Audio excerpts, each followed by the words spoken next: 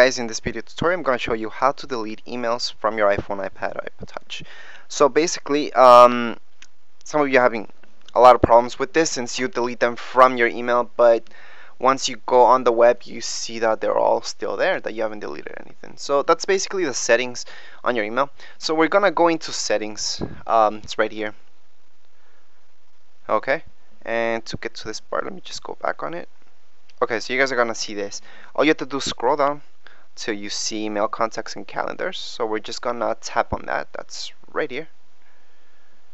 Okay, and this will work for any email account that you have. There are some email accounts out there that are not compatible, but I'll get into that later.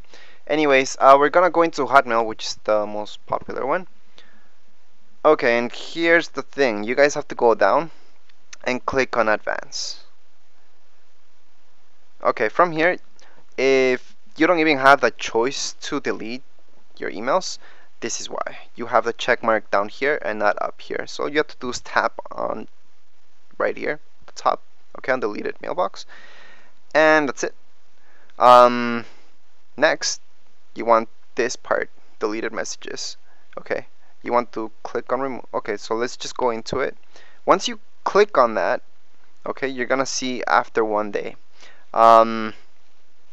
From there, just for sure click on that after 1 day. Don't put anything else like never, because then you won't get that.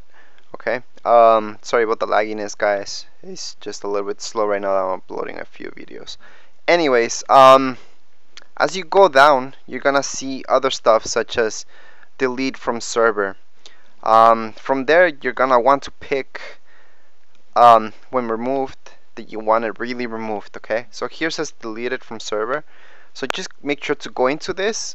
Okay, it probably says never on your options, but you want to go into it and click the second option where it says when removed, delete from inbox.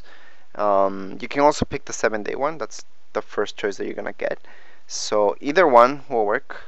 I suggest just putting down this one on your advanced settings.